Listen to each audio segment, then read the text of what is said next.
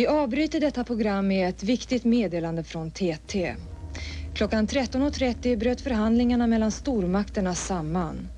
Den allt mer hotande konfliktutvecklingen kunde inte avvärjas. Omfattande flyganfall har rapporterats i Centraleuropa. Den svenska regeringen har mottagit ett ultimatum med krav på militär genommarsch genom Sverige. I utrikesministerns svar framhålls att Sverige inte kommer att äventyra sin neutralitet genom att ge främmande makt rätt att använda svensk mark för genommarsch. Eftersom kravet på genommarsch framställdes som ett ultimatum...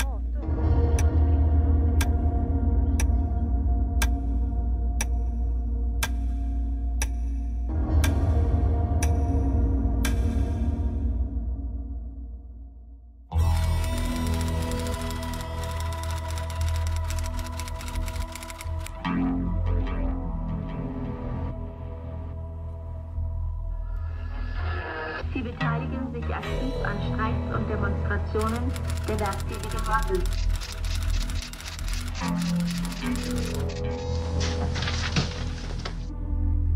Eslöv flyglarm.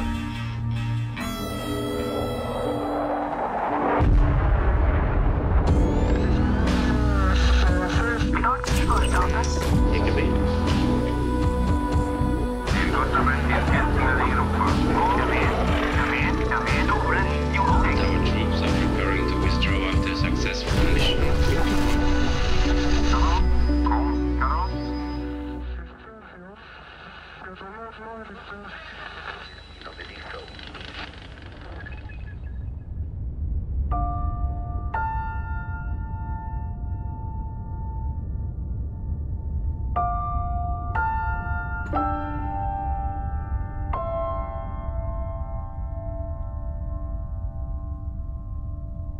Här stannade tiden klockan 12.01.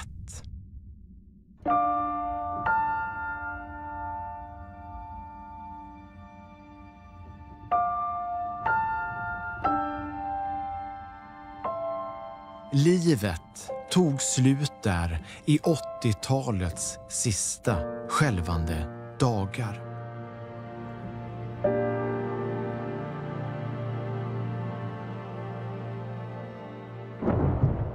Det här är berättelsen om vad som aldrig hände. Men vad som skulle kunna ha hänt och hur det skulle kunnat gå till.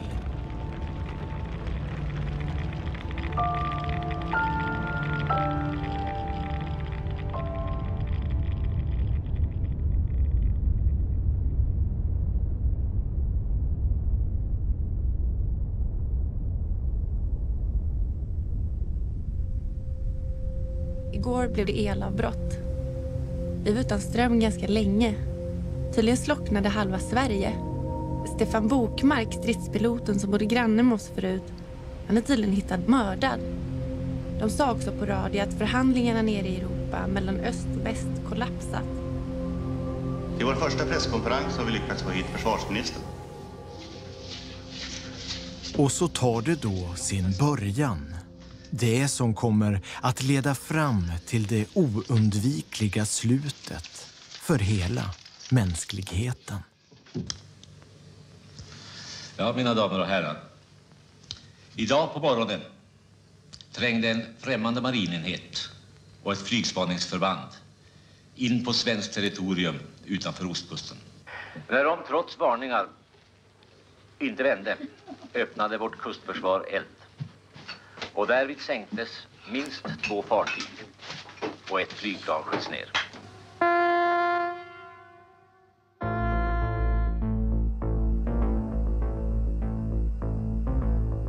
Jag vill rikta mig till alla svenska medborgare och mana till lugn och besinning i den svåra situation som Sverige nu befinner sig i. Jag vill att alla ska vara klara över det faktiska läget. Regeringen har beslutat om höjd beredskap och om vissa inkallelser till Försvarsmakten och delar av det civila försvaret. Alla med gul krigsplaceringsorder ska så fort som möjligt bege sig till sina mobiliseringsplatser.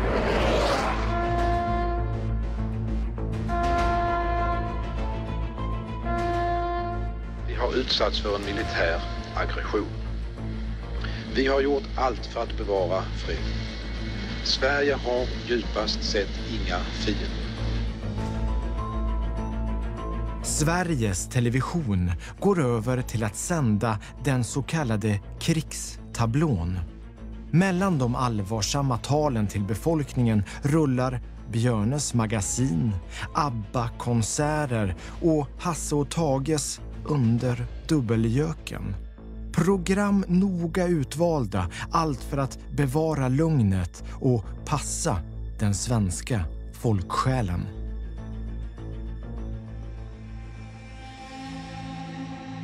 Ett plan störtade igår.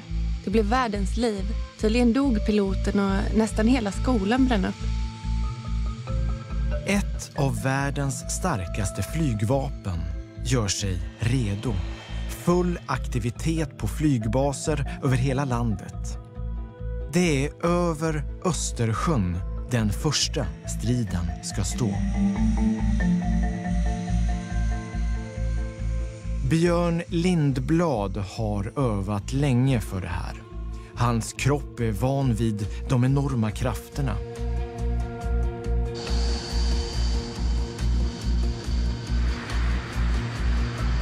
Han ska nu möta en oövervinnelig fiende i luften. Nu handlar det om liv och död. Och han vet att det här inte kommer att sluta lyckligt. Under det här inledningsskedet av krigshandlingarna mot vårt land har fienden utnyttjat. På instrumenten ser han hur fienden närmar sig.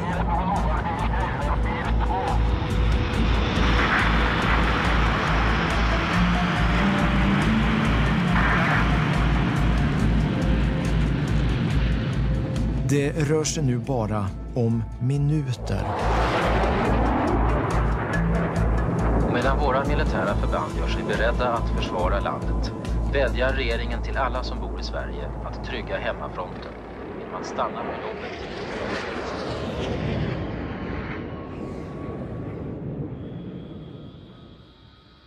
På marken följer man utvecklingen i luften. Det är nu det gäller. Nu måste man slå tillbaka och stoppa anfallet.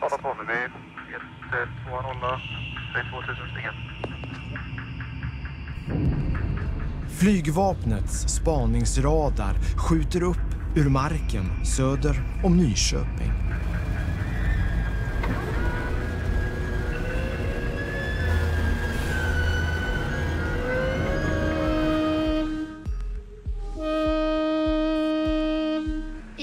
Petter 50-10, Kalle 2, söder Svartön mot Åby. Har du företag från sydost på 10 000 meter? I Gävle, i ett hemligt bergerum, är stämningen tät. Utanför Falun får man det första beskedet om svenska förluster över Östersjön. 32 plan är förlorade. Den väldiga försvarsorganisationen har nu satts i rörelse. Och nu finns ingen återvändo.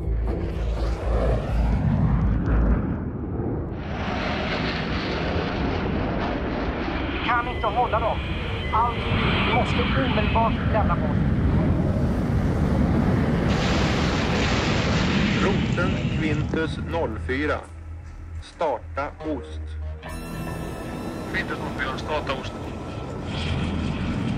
Quintus 04, leda. Kontakt från Subtitles som sekretariserat företag i ost, avstånd 150. 04.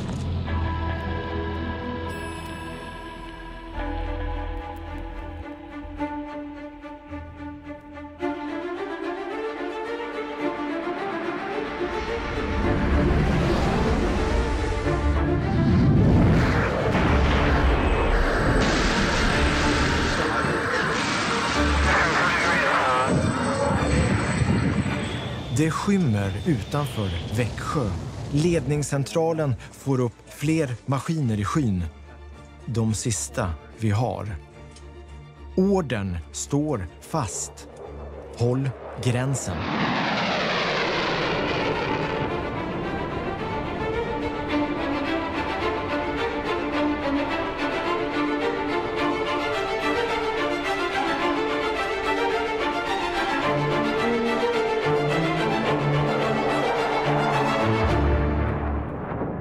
är det bara sekunder kvar.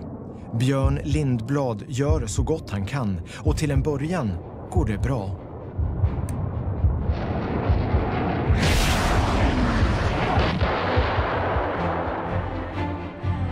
Klockan 23:52 försvinner radarekot från hans J37 Viggen strax norr om Gotska Sandön. Är träffad, förbereder utskjutning. Planet återfinns aldrig.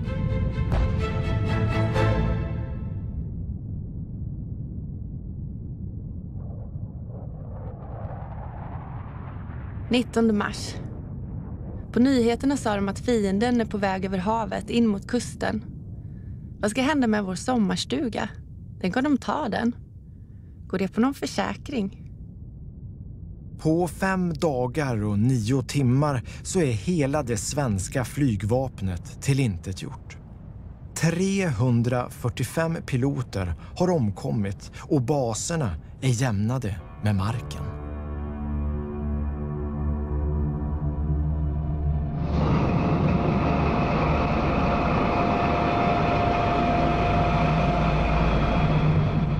Man visste att det här skulle hända. Allt är förberett. Nästa stora strid ska ske på öppet hav. Allt för att undvika krig på land. Dolt på och under ytan finns nu det som ska förhindra den stora invasionen.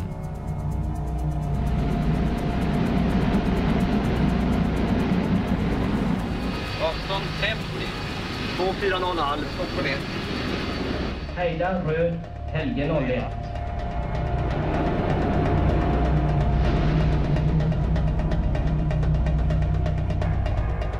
Robotbåtar, fregatter, korvetter.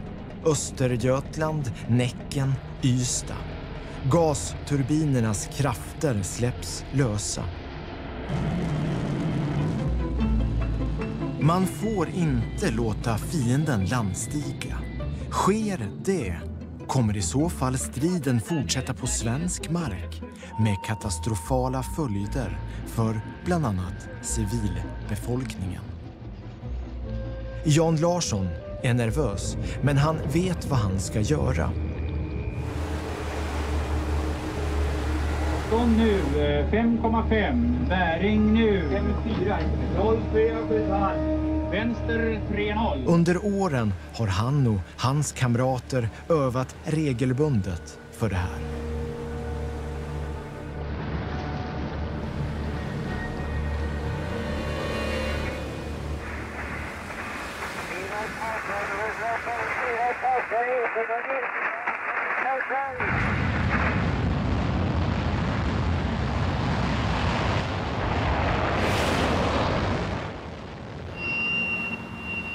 NS, står det koll på navigeringen här nu?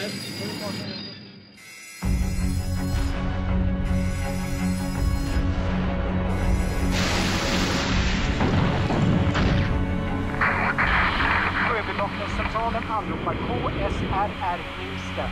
Vi har tappat radiokontakt med ytattacken. Har ni kontakt? Kom.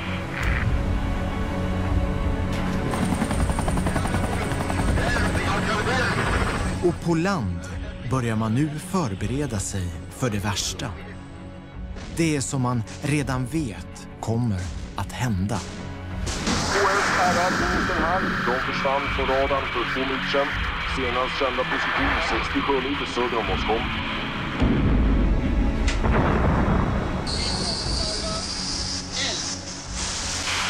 KSRR är gladan här.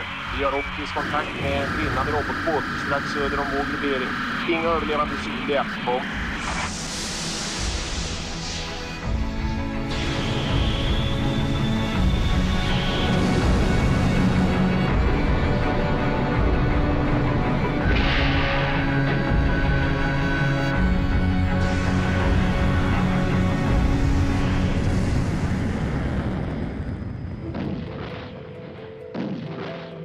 Skroven bryts. Östersjön färgas av olja och diesel. Skriken kvävs i skummet. Jan Larsson flyter i vattnet. En fientlig landstigning är nu nära.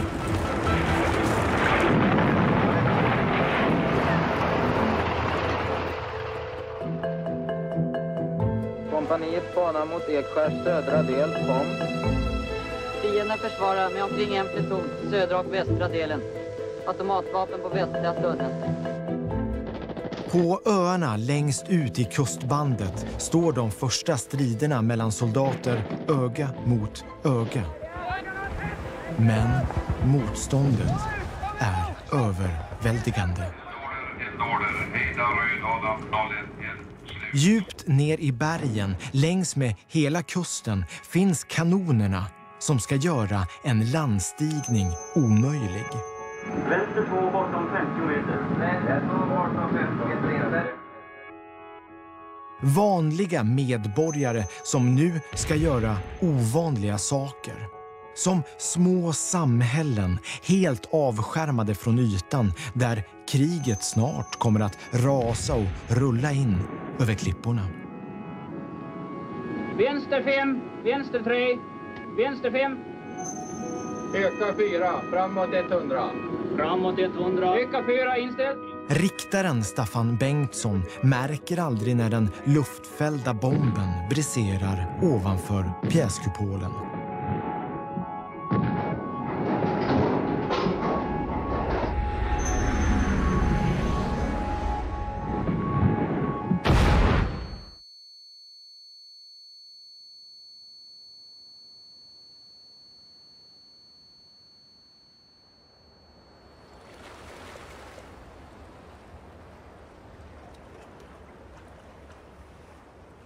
–21 mars. Nyss rullade utländska stridsvagnar förbi. Vi gömde oss i källaren. Det hände inget mer, tack och lov. Och just det, vattnet smakar konstigt. Går inte att dricka längre. Jag har aldrig varit så här törstig.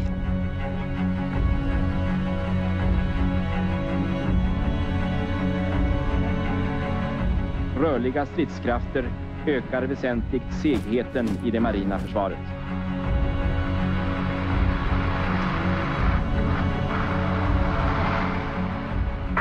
Alla Niklas David, eldorder, eldorder. Bekämpa fientlig landstigningsföretag mot hamnen. Och slutligen en uppmaning. Använd inte telefonen om det inte är absolut nödvändigt. Linjerna måste hållas öppna för viktiga samtal. 27 mars. Det verkar vara krig i hela Stockholm. Några som hade flytt gick förbi. Här har det varit upplopp. Affärerna är tomma. Det är svårt att tänka klart när man är hungrig. Vårt flyg är utslaget. Allt flyg är att betrakta som fientligt.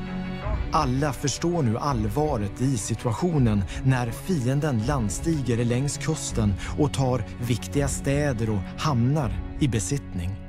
Men motståndet är inte över.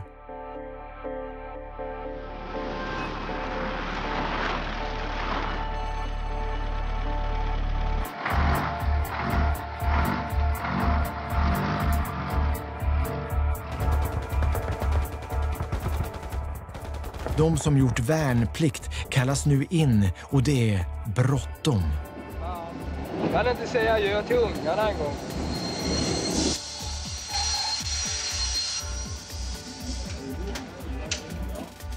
Alla som kan ska enligt lag försvara landet.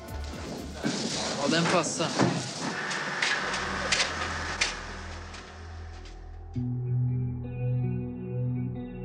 Du som agiterar för och organiserar en motståndsrörelse bland civilbefolkningen fullgör en utomordentligt viktig uppgift i landets försvar.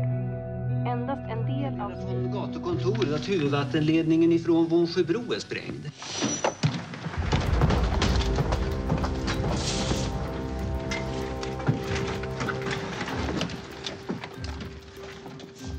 Materielen de behöver för att försvara Sverige finns gömt i ladugårdar och i tusentals hemliga förråd.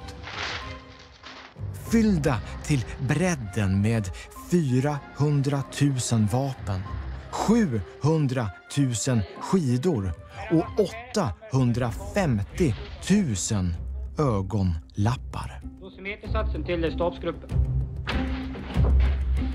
Slut på den extra. Har du inte hört någonting från järnvägen? Jo, de meddelar just nu att alla tåg är ungefär 3 timmar försenade.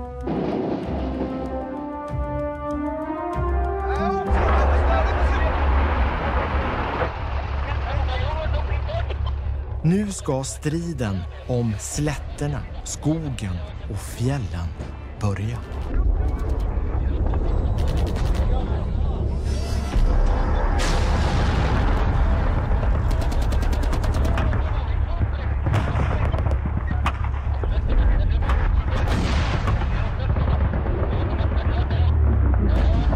I krig kommer en angripare att försöka bryta ner vår försvarsvilja, inte bara med vapenmakt, utan också med psykologisk krigföring. Försvarsmakten och civilbefolkningen kommer att utsättas för en intensiv och Vi har ställts inför ett ultimatum som svenska regeringen genast avvisade. En av stormakterna gjorde en framställan om att få utnyttja svensk. Varje meddelande om att mobiliseringen ska avbrytas är falskt. Vi upprepar meddelandet. Det kan ju lägga sig på samma frekvens, men vi har ju också motståndsgrupper i området som skulle kunna slå till. Ja, huvudsaken är att sända den tysta. Titta på det här. De här flygplanen släpps över Milla Öst just nu. Snyggt tryck också. Vi hade knappast kunnat göra det bättre själv. Nej, de måste ha tryckt upp det i förväg och på snyggt papper dessutom.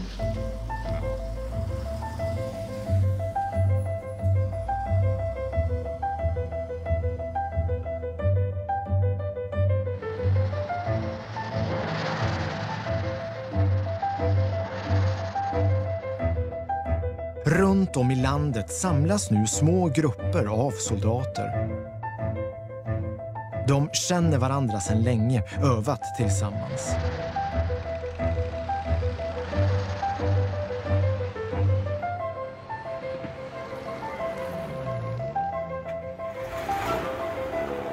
Förråden töms. Det som nyss var vardag har nu blivit något helt annat.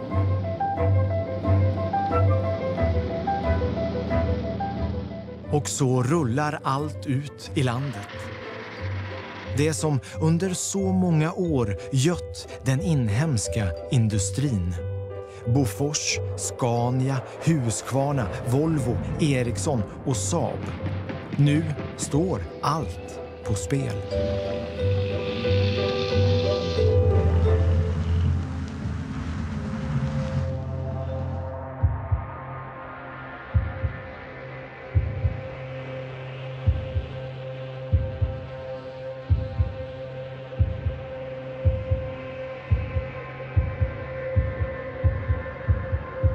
Jag vill ha det där målet nedkämpat snarast.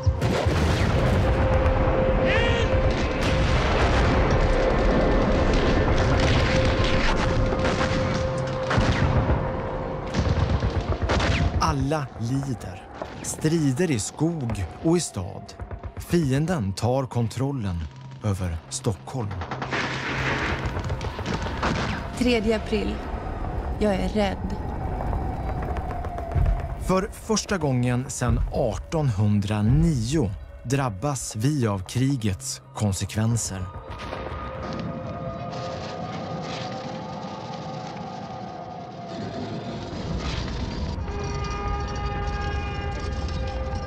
Om oljeimporten upphör måste drivmedel till privata bilar kraftigt ransoneras. Våra beredskapslager reserveras främst för totalförsvaret och för allmänna kommunikationer. Uppvärmningen av bostäder måste också begränsas kraftigt. Var beredd på att du måste bära varma kläder även inomhus.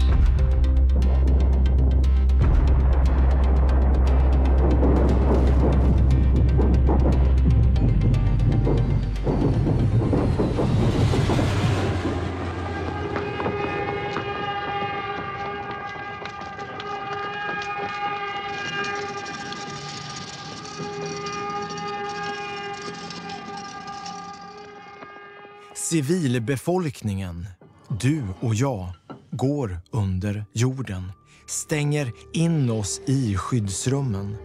Vi väntar, vi undrar och väntar. 1 minut känns som en dag. Det är detsamma som står i den svenska broschyren om kriget kommer. Läs dem och kom till mig om ni behöver fråga något.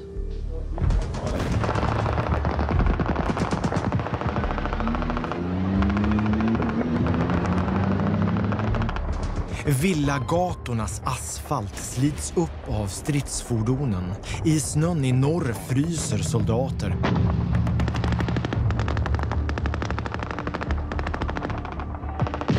Kaos och panik runt om i landet. Här har jag ett viktigt meddelande.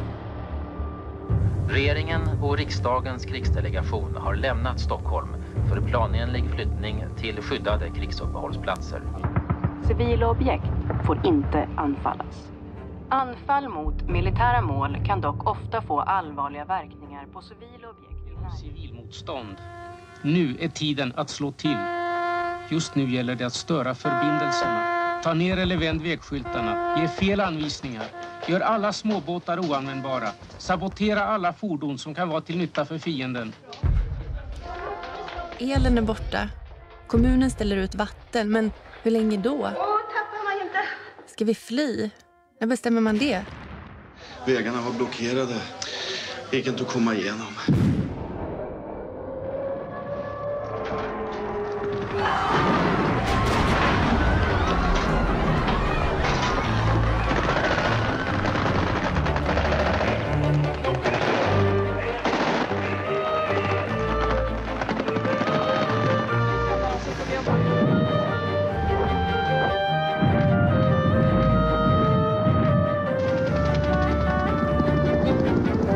Det ser mörkt ut, men man får inte ge upp, trots förlusterna, trots förstörelsen.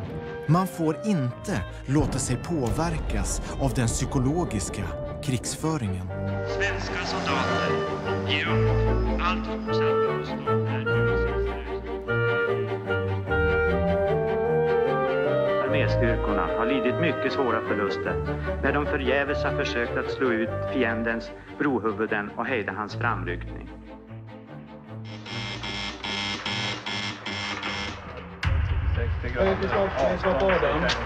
Anläggarskydd omedelbart. Hela det civila samhället är nu också mobiliserat. Kommunledning, polisväsende och räddningstjänst styrs från mycket tekniskt avancerade och skyddade bergrum runt om i landet.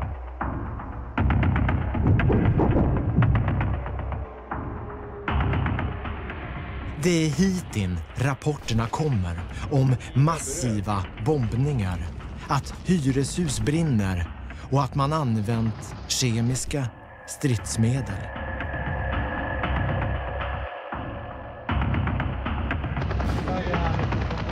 Vi ska på Adam på basen. Ja, kan du sända? Ovan jord rasar nu det storskaliga kriget, massinvasionen. Det man förberett sig på sedan andra världskriget är nu här. Sverige är avskuret. Inga transporter, inga varor, inga förnödenheter når längre befolkningen.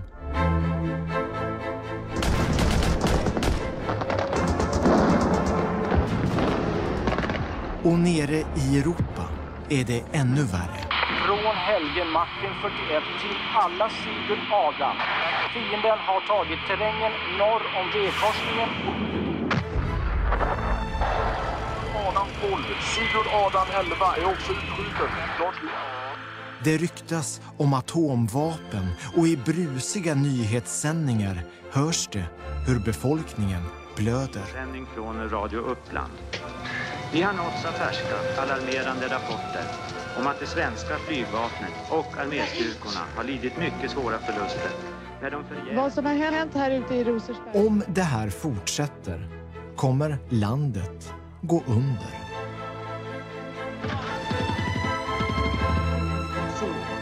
Även hamnanläggningar i Stockholm, Malmö och Visby. Det är ännu så länge svårt att helt överblicka situationen. Järnvägsstationen är bombad.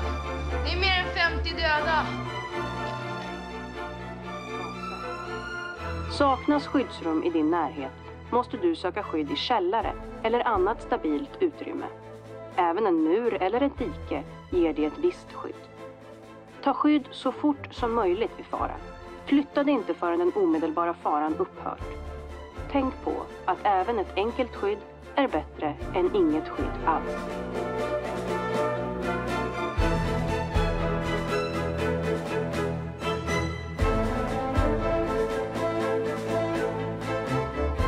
Undergången ville man förhindra till varje pris. Och i graniten, i bergen, fanns det som skulle göra landet oknäckbart.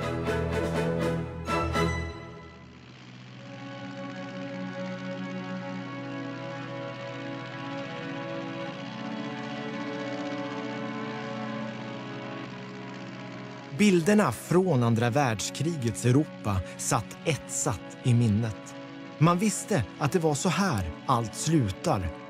Och man hade en plan utvecklad under flera årtionden. Dessa regler förbjuder vapen och stridsmetoder som orsakar överdrivna skador och onödigt lidande eller som kan orsaka omfattande, långvariga och allvarliga skador på naturen. Anfall som urskillningslöst kan drabba både militära mål och civila objekt. Till exempel bombning av bebyggda områden.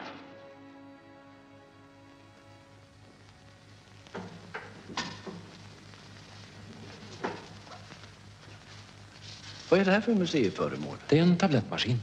Kan du få igång den? Jajamän. Så den fungerar? Den fungerar när som helst att köra tabletter på svenska folket under krig och liknande. Vad då för tabletter? Pentimol, magnesyl, vad du vill. Jag tycker den ser ålderdomlig ut. Ja, den är sedan 50-talet men fullt körklar.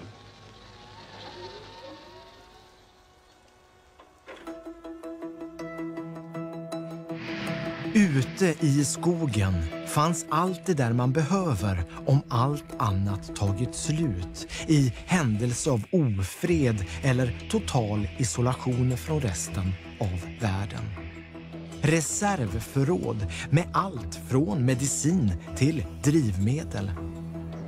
Här ser du hur båten lossar olja ner i de här oljebergrummen. I det här fallet är det 4 stycken. Det syns ganska bra på den här närbilden tycker jag. Här är det vatten längst ner. Sen vilar oljan på den vattenbädden. Har du varit oljebergrum någon gång? Nej, aldrig.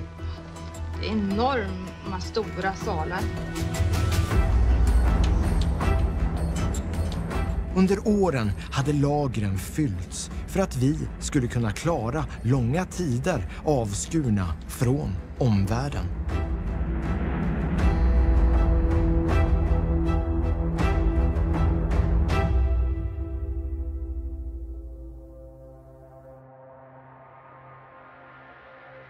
Det är inte bara lagren av förnödenheter som finns i reserv. Ovanför huvudena på landets skolelever finns något annat förberett. I taket sitter fästena för operationslampor redo att användas nu när de ordinarie sjukhusen i städerna förstörts. Undervisningssalar blir sjukhussalar. Det finns vidare regler som skyddar de enskilda människorna från omänsklig behandling. Alla civilpersoner ska behandlas humant. Ingen ska utsättas för sämre behandling på grund av ras, hudfärg. Förödelsen i Sverige och i resten av Europa är enorm. Långt mycket värre än under andra världskriget. Inte bara våra stridskrafter, utan också civilbefolkningen har drabbats av svåra förluster.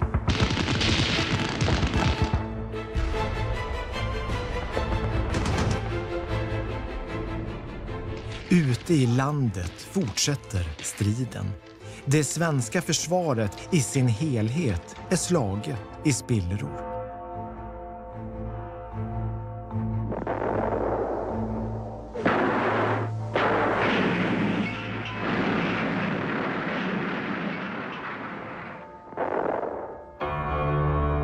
runt Adam. Fienden har nedkämpat alla våra vagnar. Många dödade och skadade.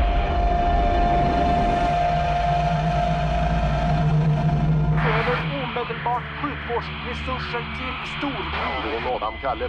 Alla enheter är utslagna. Ni får själva transportera. Vi bara går och går. Orkar snart inte längre. Överallt ser vi trasiga hus och kors ut med vägen. Jag vill inte veta vad som har hänt.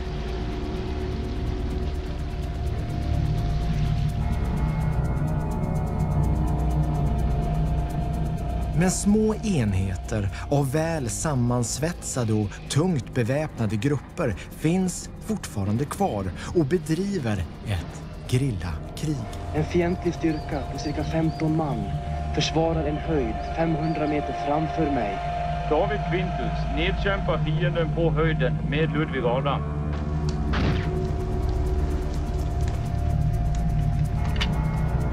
Bakom varje gran, ladugårdshörn och kulle finns de som fortfarande gör motstånd och orsakar fienden stort lidande.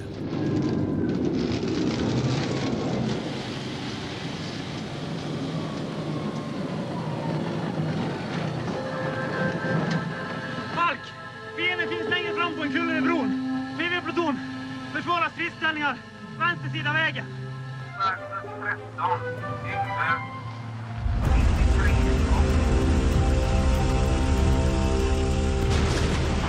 Adam till 11. Fientliga stridsvagnar framrycker över knutpunkt K54 i riktning mot flygbasen. Vi kan inte hålla...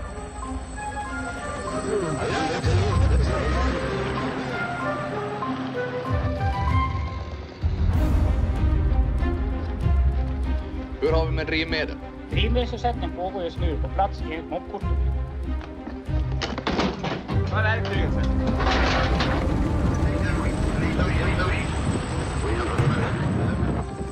Allt hade vi lärt oss av vår granne Finland under andra världskriget.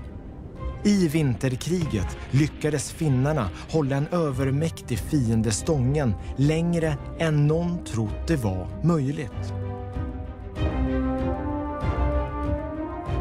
List och gerillataktik blev således även den svenska modellen nu när allt organiserat motstånd slagits ut. Båda är i alla fall. Nu jävlar är någonting på gång. Karlsson? Ja, det tror jag. Gå inte.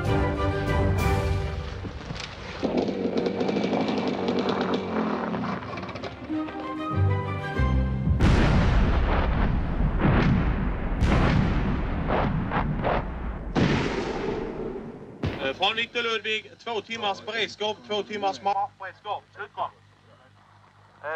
Rudolf Ludvig uppfattat. Kom. Klart slut. Alla delar av vårt land ska försvaras. Ingen del får ges upp utan hårt motstånd. Kampen ska fortsätta till dess vårt land är befriat.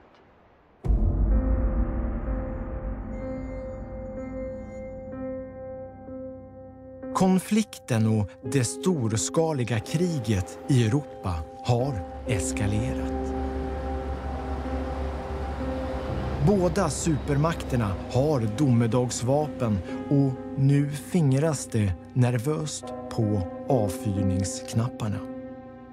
Väljer man att använda dessa kommer Sverige obönhörligen dras ner i avgrunden.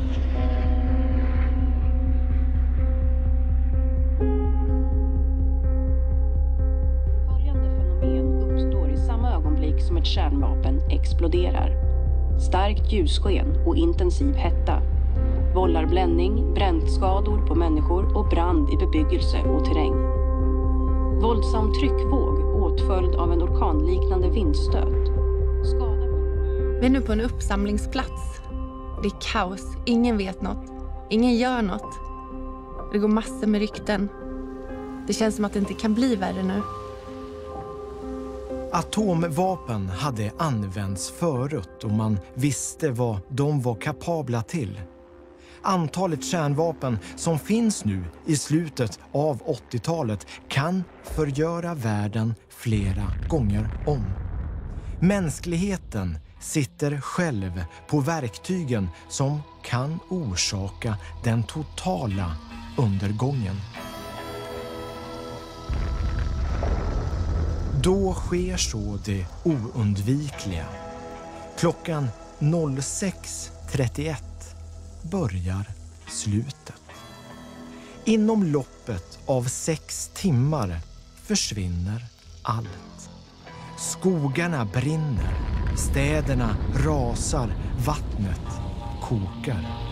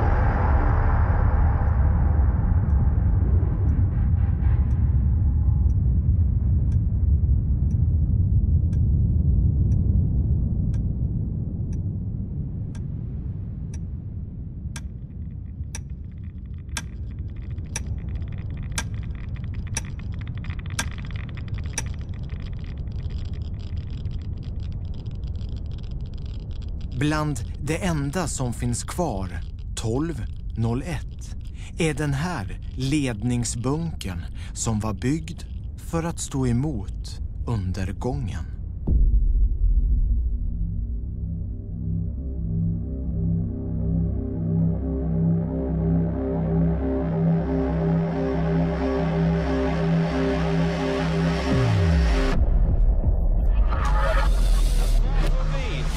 One engineer has literally started hammering into the Berlin Wall, making a first incision.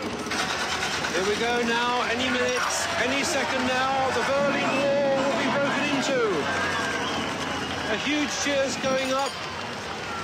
This huge digger is angling itself alongside the Berlin Wall. Några atomvapen användes aldrig. 1989 revs Berlinmuren som början på slutet av det kalla kriget och vindarna vänder.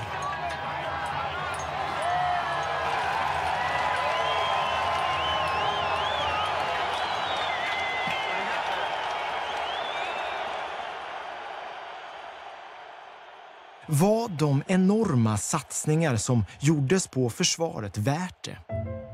Det blev ju aldrig krig. Eller var det just därför det inte blev det? Det går inte att svara på.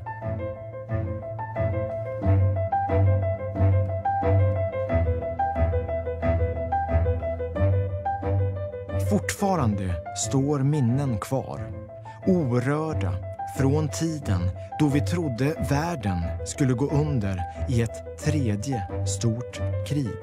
Ett krig som hotade att förgöra hela mänskligheten.